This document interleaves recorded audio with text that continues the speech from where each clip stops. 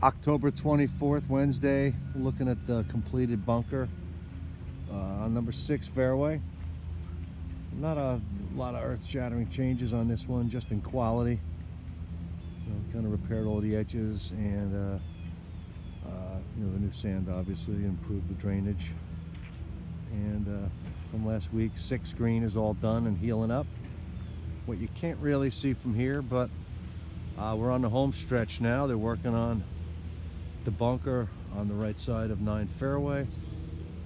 They're starting to work on the bunker on the left side of 5 fairway.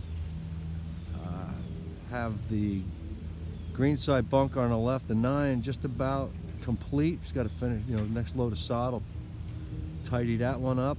Should have the one on the right side of the green done pretty soon as well. And we'll probably finish up over there on 5 green. So moving right along.